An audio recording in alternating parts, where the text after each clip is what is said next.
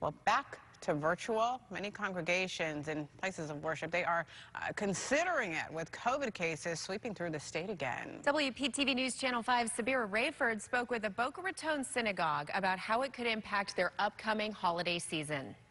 For Rosa and Sofer, Bnai Torah congregation in Boca Raton is like a second home. Besides coming to services, there are lectures and concerts and speakers.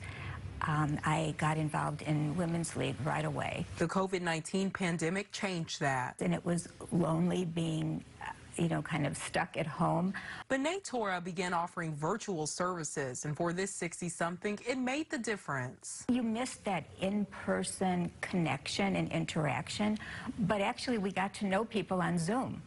We met often. We had, through Women's League, we continued book club. Then the COVID-19 vaccination made it possible for in-person services. And then we were kind of, oh, I think I know you from Zoom. And just as she started to feel like the Zoom days were behind her, the numbers are scary. Leaving Rabbi David Steinhardt with a difficult decision ahead of Rosh Hashanah and Yom Kippur. We're going back to that place where people have to be masked.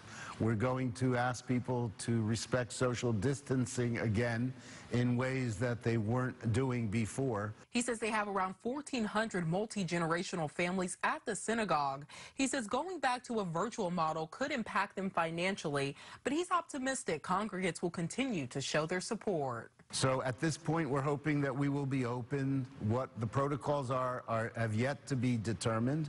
We'll see depending on the virus. Reporting in Boca Raton, Sabira Rayford, WPTV News Channel 5. New this